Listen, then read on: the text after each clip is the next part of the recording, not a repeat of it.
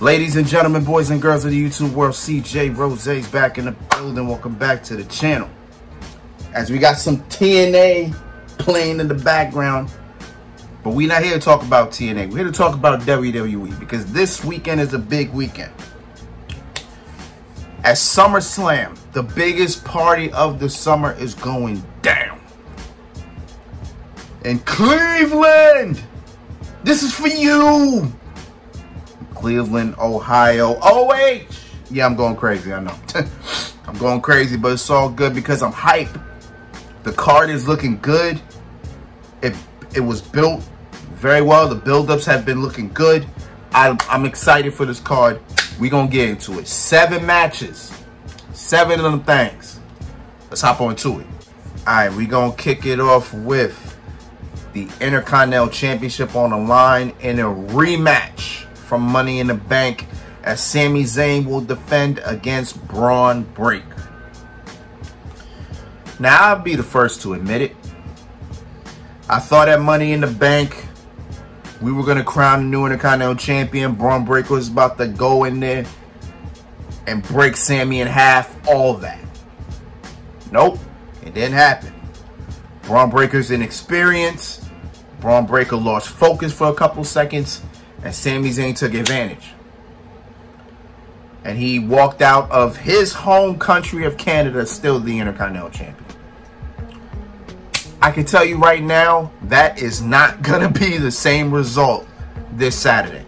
This Saturday, Braun Breaker's walking in there, and he's walking out Intercontinental Champion. He's going to be focused for as long as he needs to be. He's going to counter everything that he needs to. He's going to hit a massive spear. He might hit 2 or 3 spears. I think he's going to hit more than one.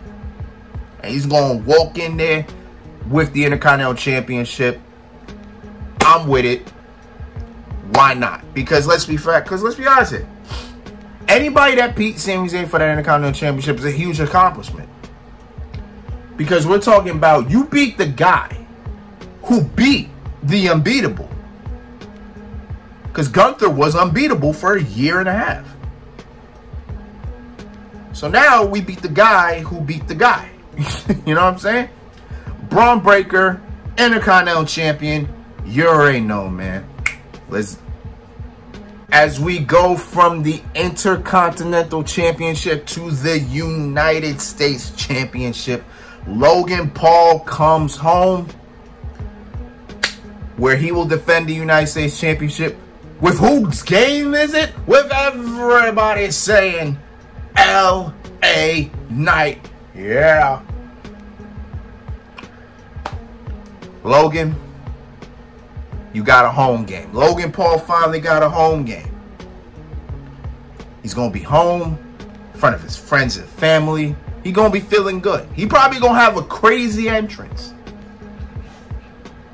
The problem is, he's going to lose in front of his friends and family. Because LA Knight's going to walk in there, and finally, it's a year and a half in the making. LA Knight will become a champion. The United States champion. So far, in these predictions, I got 2 title changes. I'm going to have a little more. We going to have a little more. But right now, I got LA Knight walking out United States champion. Should be a very interesting match. I actually don't know how this match is going to go, but you already know Logan Paul is going to show up and show out because he's home. But I definitely got LA Knight winning. You already know, man. We here. Yeah. As we move from the United States Championship to the women's title, as the Queen of the Ring, Nia Jax, will challenge Bayley for the women's championship. You know, I thought this match was clear cut, simple, and easy, right? Nia Jax wins Queen of the Ring. She goes on to SummerSlam. She beats Bayley for the Women's Championship easy. Right? A simple wipe your hands with it, right? Simple. Now it gets complicated because Nia Jax becomes friends with Tiffany Stratton, who later on becomes Money in the Bank. So now we have to have in the back of our heads, is Tiffany Stratton going to cash in at SummerSlam? Now, Curvin, my #1 fan, he wrote in the comments he didn't want Tiffany Stratton to cash in at SummerSlam. And I agree with him. I don't want it either. Because it's too soon. It feels too soon. Like, there's a story you can make with this match, right? You can, like, Nia Jax could walk in, she could become the women's champion, right? And then you got Nia Jax as women's champion, you got Tiffany Stratton as Miss Money in the Bank, and it could be like, you know, there could be so much foreshadow, right? To the point where Tiff could go like, oh, I'm not going to cash in on you, I'm going to cash in on the women's world champion, right? And then once Nia's focus is just not on Tiffany, that's when Tiffany strikes and boom, she wins the women's title. The thing with that thought for me is I don't know when that's going to happen. Because Triple H, Mr. Head of Creative, is a guy that likes to have everything drawn out. Like, he'll have something that's built that will build for months and months and months. While I like that, I don't think every story should be that. So I think this should at least be drawn out for at least 2 months. I say at least 2 months. I'd say until, can we say Survivor Series? Like maybe Survivor Series? Actually, that's not 2 months. It's like 4. Listen, Survivor Series, cash in, boom, like something. But I want that. I'd rather she cash in later and build up the story. Right? Just catch Nia Jax slipping, and then boom, you have Nia Jax, Tiffany Stratton for the women's championship. You got that feud. Boom. Right? So I hope it goes like that. But I have Nia Jax walking out of SummerSlam the women's champion. If Tiffany Stratton becomes the person, then I don't know. But if you want the story, if you want a story, let it build. Let it build, let it ride. Boom, right? Nia Jax, our new women's champion. As we go from the Queen of the Ring and the Women's Championship to the King of the Ring and the World Heavyweight title, as Gunther, the Ring General, will challenge Damian Priest for the World Heavyweight Championship. Now, I'm going to be honest. I was the same way about this. Same way. Cut, dry, simple, right? Gunther wins King of the Ring. I had Gunther walking into SummerSlam, becoming the World Heavyweight Champion. Now I ain't gonna lie to you. I think Damian Priest was still gonna be World Heavyweight Champion. That's one thing I'll say. But here he is. Now here's my thing about this match, right? So there is a grand amount of people that kind of want Damian Priest to continue his title reign. And I get that because, you know, we still got the whole Judgment Day story, right? And the way that's looking, it looks like it's going to get drawn out. It's going to be drawn for damn near the rest of the year. But a lot of people want Damian Priest to still be World Heavyweight Champion. I've been on the fence of Gunther winning because you got to look at it through this perspective, right? We're talking about Gunther here, right? We're talking about Gunther. We're talking about a man that held the Intercontinental Championship longer than anybody in the company. Listen, that Intercontinental Championship has been here since what? The 70s, the 80s? Within that time period, We had one reign that lasted for decades. Gunther won it in 2022, held it until WrestleMania of this year. Him becoming the longest reigning Intercontinental Champion. Sami Zayn had to do 3 haluva kicks to get that title off him. So what does he do after he loses the Intercontinental Championship? He walks in the King of the Ring, walks into the King of the Ring tournament, dominates damn near everybody to get to the finals, where he becomes the King of the Ring. And now he has a guaranteed world title shot at SummerSlam.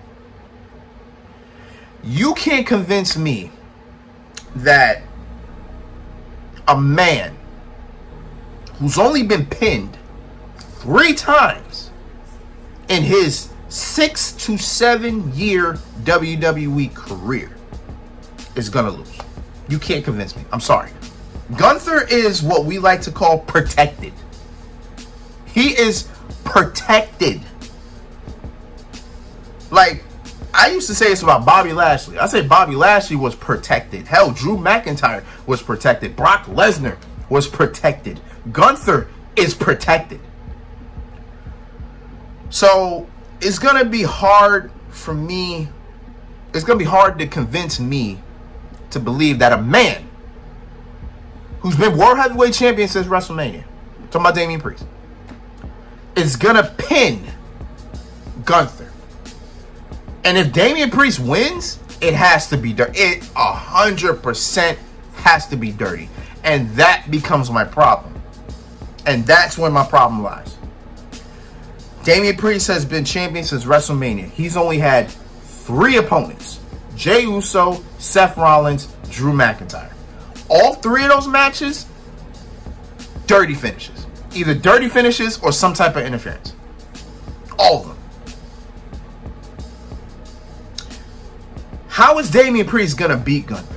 And hell, after what Gunther did on Raw to Finn Balor, you cannot tell me Damian Priest got a shot in hell. You can't tell me. You can't tell me Damian Priest got a shot in hell. You can't. So, I got Gunther winning. I got him walking out World Heavyweight Champion.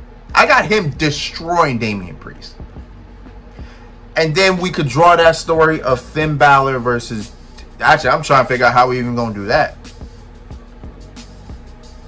Actually... damn, now that I think about it. Hold on. Finn Balor did get destroyed by Gunther on Raw. If Damian Priest walks into SummerSlam, beats Gunther, then Finn Balor could feel some type of way about that. And then boom, the cracks start to show. I guess we'll see. So that's an option. But I'm still sticking with mine. I got Gunther winning the World Heavyweight Championship. I'm sticking to it. You can't tell me nothing. I'm sticking to it. As we go from the World Heavyweight Championship and one member of the Judgment Day to the Women's World Championship and the other member of the Judgment Day. As Rhea Ripley back in the ring for the first time in 3 months, as she challenges Liv Morgan for the Women's World Championship. Whew, boy. This story has been one of the best stories of... This has been one of the best stories of the year. The Liv Morgan Revenge Tour. So Monday, so the Raw after WrestleMania, Rhea Ripley gets attacked by Liv Morgan. Apparently to a point where Liv Morgan injures Rhea Ripley. The next week, Rhea relinquishes the World Heavyweight Championship. I'm sorry, the Women's World title. Off TV. Liv Morgan plots. She plots to get Dominic and plots to get the Women's World Championship. So far, she's got the Women's World title. She's been plotting to get Dom. Last week, Dom said he didn't want her.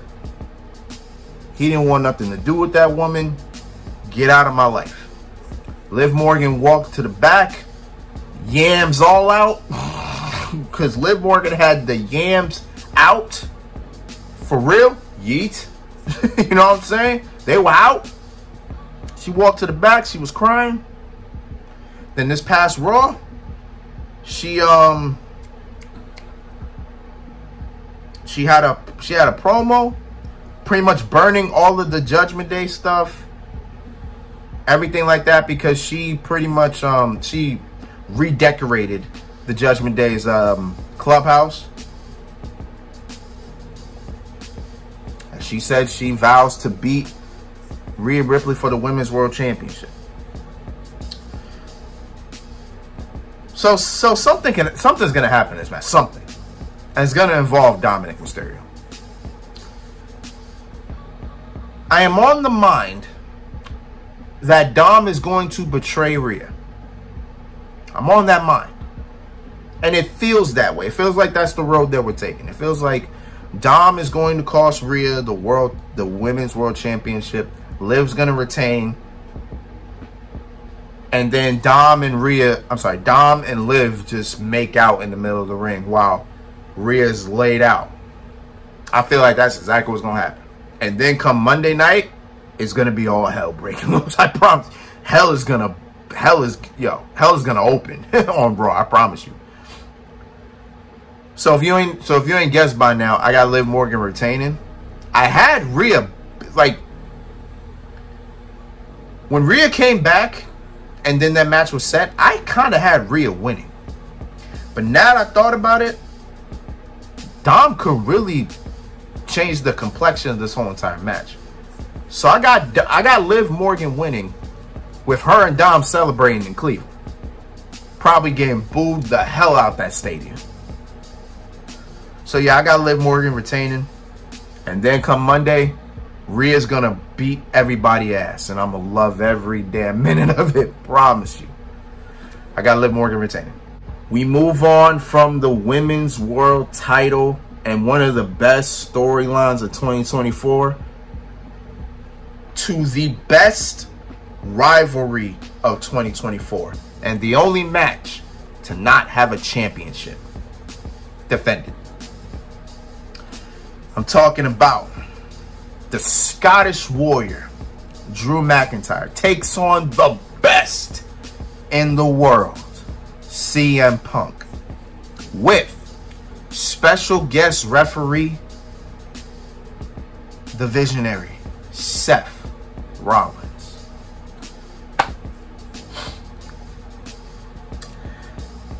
I said it, and I 100% stand by it. This has been the best rivalry of 2024. The best. Bar none. This has started the Raw after the Royal Rumble, and it's literally continued every single week. We're talking about from January to August. Here we are. Now, I wonder if Drew McIntyre, if CM Punk never got hurt, would this rivalry have happened? Maybe. Actually, it's a maybe. I say a maybe. Because I'm thinking CM Punk would have probably won the Elimination Chamber, went on to WrestleMania, took on Seth Rollins for the World Heavyweight Championship, probably beaten Seth Rollins for the world title. Punk would be champion. And then maybe if we got SummerSlam, it probably would have been CM Punk, Drew McIntyre for the World Heavyweight Championship. Probably. Who knows? It's a big what if. But here we are. This got bloody. This got personal. And I loved every minute of it. I love every minute of it. Now, I ain't gonna lie to you. Out of every match on this card, this is the only one that I'm not sure of. I am not at all sure of how this match is gonna go. Even with Seth Rollins being in the match, I have no idea how it's gonna go. Because the thing is this. Seth Rollins is neutral. He don't like neither one of them. So it's like, so now the question is, who does he not like more? I want to say he don't like CM Punk more than he don't like Drew McIntyre. I feel that way. Because with Drew, it's more like a competitive hate. You know, they've had 3 matches in the span of 2 to 3 months. You know, Seth beat him twice, then Drew beat him at WrestleMania, right? So in a way, it's like Seth's like, I don't like you because you beat me. I need to beat you now, right? Seth hates CM Punk, and that draws back to when he came back in November.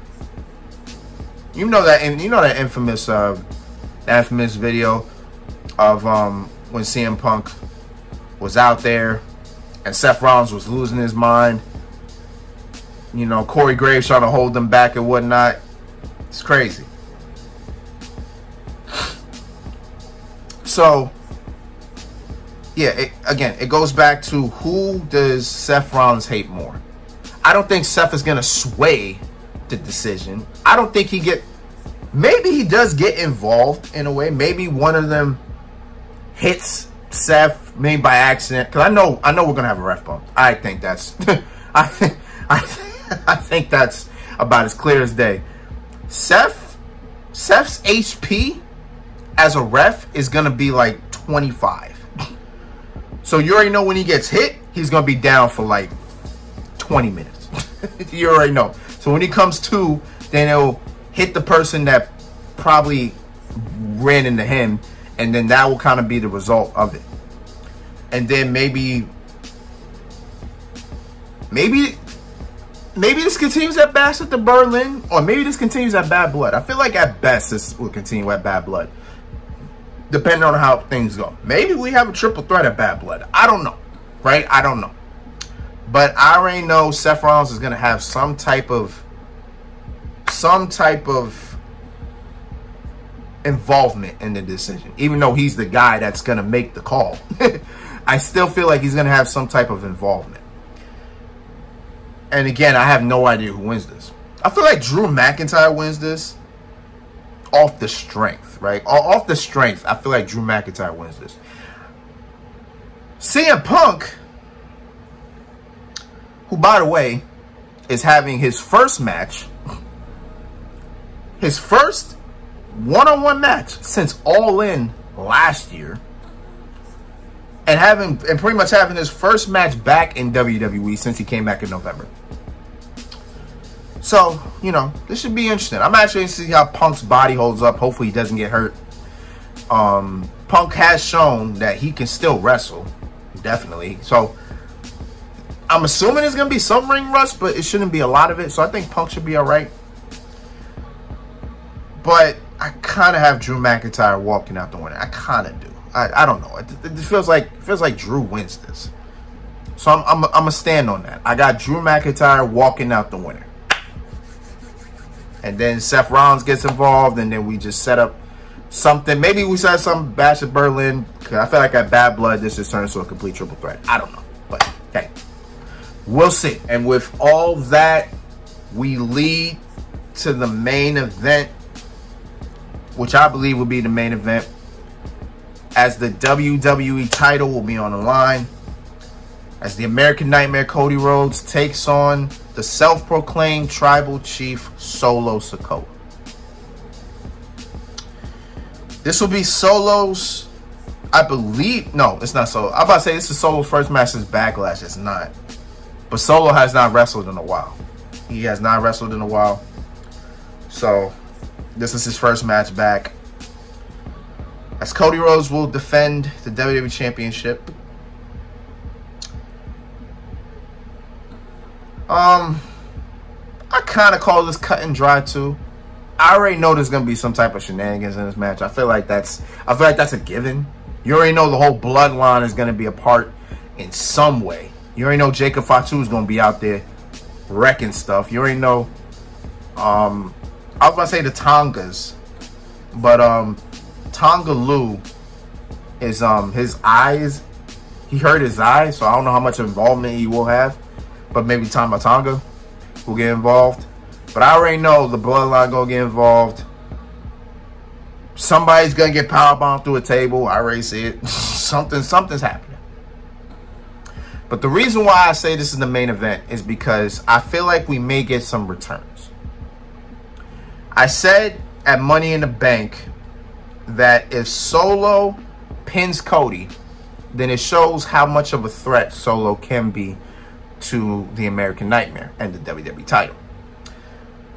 Solo did just that. He pinned Cody. He was the one that won the match for the team. He pinned the WWE champion. This marks 4 times Cody Rhodes has been pinned since he made his return to WWE about 2 years ago. So to me, that's a big deal. To me, I think that's a very big deal. So now here we are. Now, as I said, I feel like there's some returns coming.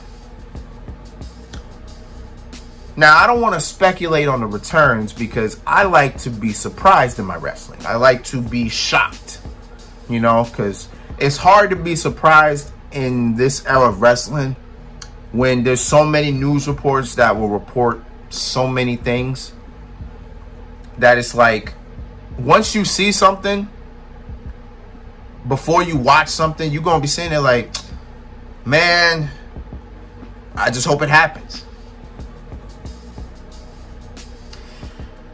I'm going to try my best to make sure I read nothing on Saturday. Nothing. But I hope something good comes out. I hope I enjoy myself. I hope this is a very good main event. It is going to be interesting to see how Cody and Solo work together. I think Cody has shown he could probably work with anybody in the ring. So we're going to see how it goes. I got Cody retaining. And walking out the WWE champion. And then I already see a very big angle and a very big sum happening because once Cody wins, and then the bloodline attack from behind, and we get some massive returns where the what they call the Cleveland Stadium. I know it's where the Cleveland Browns play. I don't know what the stadium is called, but Cleveland will lose its mind. I know there's no roof, but if there was a roof, it would be blown off after the returns happen. And we will be back here talking about it and feel great about life. We will feel great about life. But all in all, I got Cody Rhodes winning. I got him retaining. And that's that. And that's SummerSlam in a nutshell for me. That's my prediction video. Saturday, I'm trying to figure out how Saturday's looking. I might be late home. I might be late getting home. So, I'll be able to watch it on Saturday. You'll get my review later. I don't know what time. Can't really tell you right now. Just trying to figure everything out right now. But it starts at 7. So SummerSlam starts at 7. So you know how all their WWE. I guess WWE has pushed all their PLEs to 7 o'clock. SummerSlam has a 3-hour pre-show. I don't know, but I know CM Punk got an interview, and I think a couple people got interviews. That's probably why it's 3 hours. It is what it is. I probably won't watch it, but you already know it is. Well, until then, it's been Rose, man. Thanks for watching. Thank you for all the love, support. As always, you already know how we do and how we do it. If you're new to the channel, I got my prediction videos right there to the left. I'm going to have my reviews on the right. And then you can subscribe right there. You see my face, subscribe there. You already know what it is. So until next time, peace, love, wanted. Here.